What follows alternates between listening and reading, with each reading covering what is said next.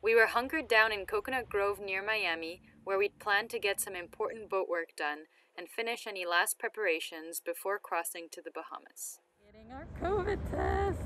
Means we're going to the Bahamas. I'm Amandine, and this is Tom, and our little travel buddy Bon Bon. Last year, we were given the opportunity of a lifetime. We won a Morgan 32. After spending the summer refitting her, we're now sailing our way south on our beautiful sailboat Bagheera. We're windsurfing, surfing, and foiling along the way. And if you're keen, get on the mailing list. We'll send you a postcard once in a while.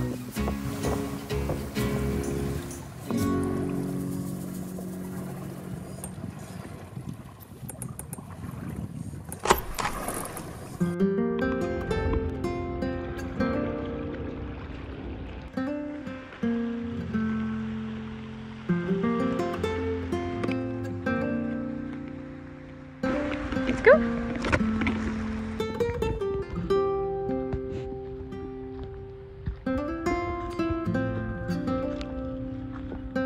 Coconuts! Coconuts!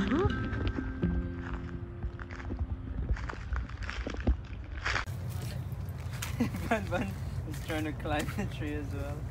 He's so cute. You're gonna see the thing. Oh no! I'm getting caught.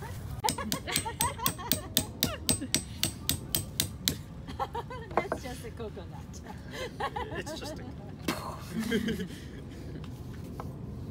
So?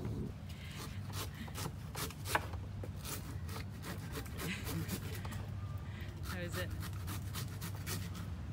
Empty. Really? Really? Yeah. There's no juice? No juice. Oh no. Oh, wow, it really is good, hey? Yeah, it's super sweet. Delicious. This is a good one. It's full of juice. This is like the perfect age. I'm gonna try Your it. mom's gonna love this. No?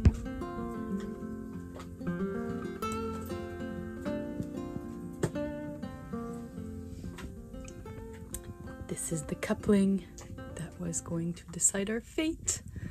No, I'm exaggerating. But anyone who saw our earlier videos knows that we had a lot of transmission issues. Flange, not a couple. Oh, it's a flange. And we were waiting to see, before we crossed the Bahamas, how much wear this used flange got that we installed at the beginning of the intercoastal. So we've motored quite a bit, and it looks like it doesn't have much more, right? Doesn't look like it has any more. Doesn't look like it has any more. This is amazing. Saving us a lot of time and a lot of money. So it's a few months later, and I'm editing, and I realized that we never explained what the actual solution was to our transmission issues. This piece here that I was showing you is the used piece that we bought for really cheap because it also had wear around the teeth. Less than the one we had, but still quite a bit of wear. And we used it as a test to see that whether the wear that was also on the shaft that it goes on would just chew up the flange's teeth. We didn't want to do that test with a brand new flange, which is like $500. And it turns out that the wear on the shaft doesn't seem to be causing too much damage too fast to the flange. So our solution was to buy a new flange, and that would be a bit more of a long-term fix to our issue and avoid us having to change the whole transmission or rebuild it. So huge relief, and spoiler alert, it's a few months down the line and it seems to be doing really good, so woo!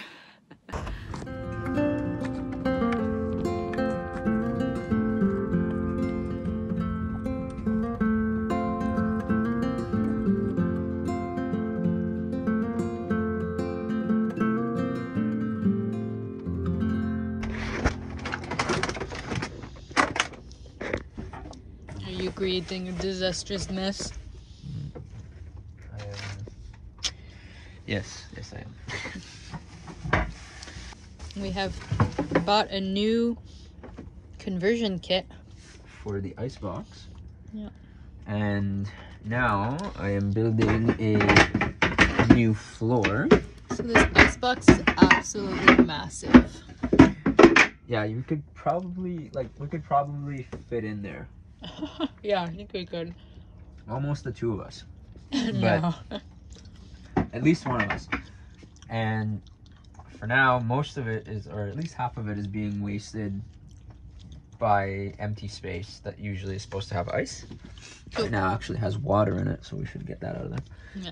But the idea is that we'll insulate and put a new floor so that there's a smaller space to cool, and in the bottom portion we're going to put a water tank that's going to give us more fresh water that we can actually drink. So now I have to build the floor.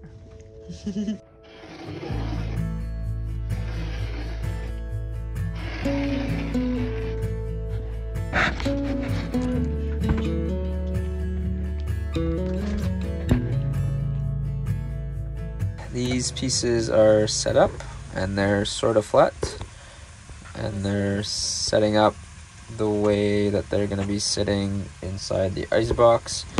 And now I'm going to glue them onto these pile of foam pieces. So what materials did we end up choosing for this? And starboard, which is this kind of like plasticky material. What's this one?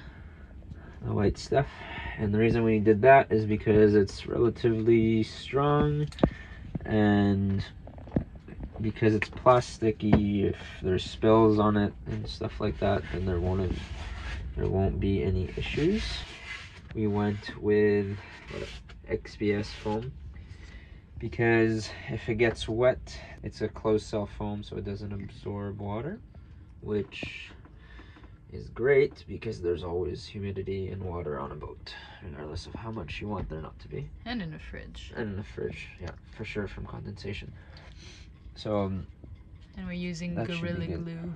Yeah, and we're using Gorilla Glue because it doesn't react with the XPS foam, and it will allow us to get a decent bond with this starboard material.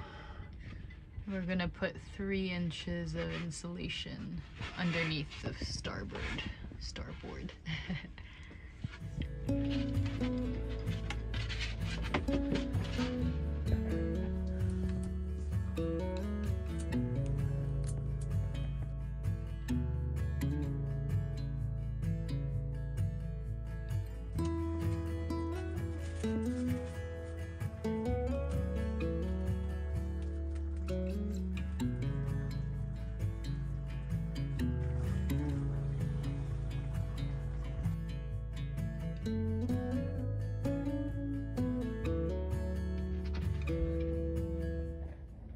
We got that all glued up. We have our weights on there so it doesn't move around as it cures. You can see the different ribs that are gonna hopefully mesh up into one another. We'll see how that ends up turning out. This one seems to be well lined up at least. And we'll see how it goes. Hopefully it fits. A couple months down the line, we never filmed the result, but this is what our little fridge conversion looks like. You can see that we installed another icebox conversion like we had in there before, just a little bit newer. It's made by Novacool, which is a Canadian company, and we got that because it was just cheaper than other things, and it uses the exact same components as every other company uses basically.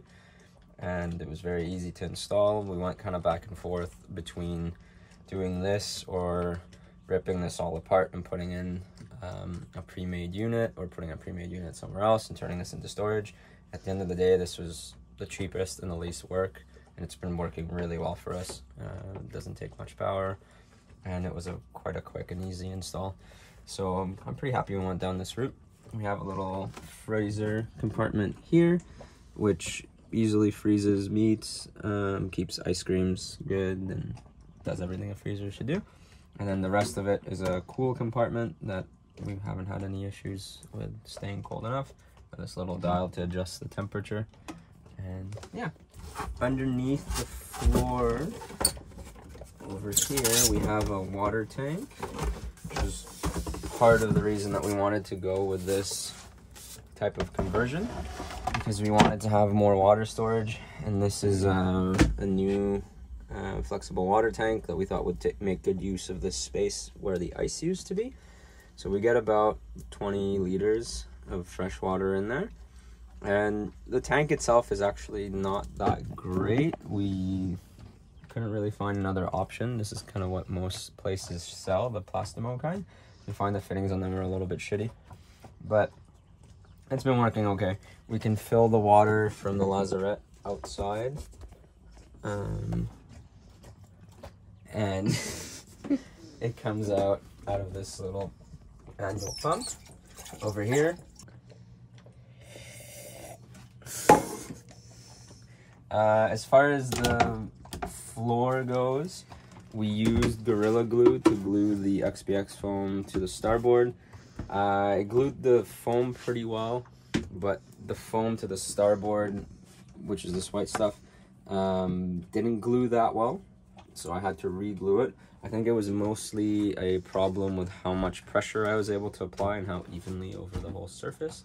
Second time around it seemed to work a little bit better, but it's still not an ideal way to glue to it. I'm wondering maybe in the future we might just use screws to kind of hold all of this together or something like that, so it's more of a mechanical bond as opposed to being glued. This thickness of installation, which is 3 inches of XPS foam, has worked quite well. That's definitely enough insulation for this, in our opinion. This isn't actually 100% done. We're supposed to make some sort of a seal here and here so it seals air out properly, but for now that just means that our water that's sitting underneath gets cooled a little bit, which is not a bad thing. It keeps it fresh, and when we drink it, then we have cold water.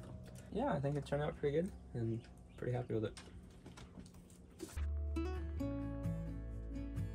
We ended up staying a couple of weeks in Coconut Grove, waiting on receiving parts and getting a lot of organizing and cleaning done. Bagheera is going through a deep clean and some indoor improvements. So this is very messy before Bagheera. We'll show you what we do. Hopefully we can improve the interior. Our first decoration is up. His Highness Bun Bun is up on the wall. Got some other projects planned to embellish the interior. You know, the word is decorate, right? You always say embellish, but it's decorate. To decorate! So after lots of cleaning and organization, we've got Bagheera looking a little bit more like a home. We put up some decorations and we still have quite a few projects planned, but for now, this is how Bagheera looks and I'm very happy. She's very homey. Eventually, the list of preparations got shorter, and as we saw a weather window for our crossing to the Bahamas approaching, we tackled the last few important tasks, like taking this guy to the vet, That looks like fun, shoo-shoo. getting COVID tests and travel health visas for the Bahamas, which would only be valid for 5 days prior to our arrival in the country. Getting our COVID tests! We're going to the Bahamas. And doing some final stocking up. Believe it or not, this monstrous thing is the cheapest thing I found to rent a car. Good thing I had practice with the U-Haul. Wish me luck. Round 3 of Walmart stocking up for the Bahamas. I think we got pretty much everything. The only thing I couldn't find was any Oreos. And I now find out why. This. It's alright, we don't need Oreos anyways. Hopefully there's enough space.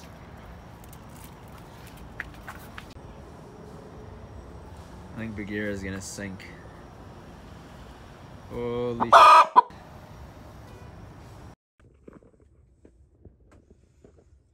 So it is 9:30 in the evening and we are doing the very final prep because we are finally leaving. We're gonna be crossing to the Bahamas overnight, and for some reason I like still don't really believe that we're doing this. I think because we've been rushing so much and it felt like we were never really ready, and I don't even know if we really, I mean, we're as ready as we need to be. All the necessary stuff is done. I think we had just been really ambitious with how much like projects we could get done before going, and getting so many materials for so many different projects that we want to do, and just putting a lot of pressure on ourselves to get more done. But we've gotten important things done. We have a functioning fridge. We have an extra water tank. We have materials for many, many things. We've started decorating and embellishing Bagheera, making her more of a home, which is very important to me. Not so much for Tom, but for me it's really great. And yeah, I can't believe it. Tomorrow morning we'll actually be in the Caribbean. I'm really proud of us. I'm proud of Tom. We're both really tired. It's been a very intense week or so just running around, so I think the second we get there we'll clear customs and just go to sleep. A part of me just wants to sleep and go later, but our health visas actually expire after tomorrow, so we need to be crossing. We need to clear customs tomorrow because we took our COVID tests like 4 days ago or whatever. Oh, I hear the dinghy. Tom is back from final little run with Bon Bon. We're gonna stick the dinghy on the deck and lift the anchor. It just filmed a little video and it actually hit me. What? We're going to the Bahamas! Here. I'm so excited. This is gonna be epic. Are you excited? Very excited. This is so cool. We're off! Goodbye, Miami! So, with much excitement and emotion, we took off into the night towards land that we had dreamed of reaching for so long. We can't wait to share the spectacular views and moments that we get to live in the beautiful Bahamas. In the meantime, if you haven't yet, check out our journey of how we got this far. And if you enjoyed this video, don't forget to give it a like and subscribe to our channel to join us as we discover our first of many destinations in the Caribbean. See you all soon!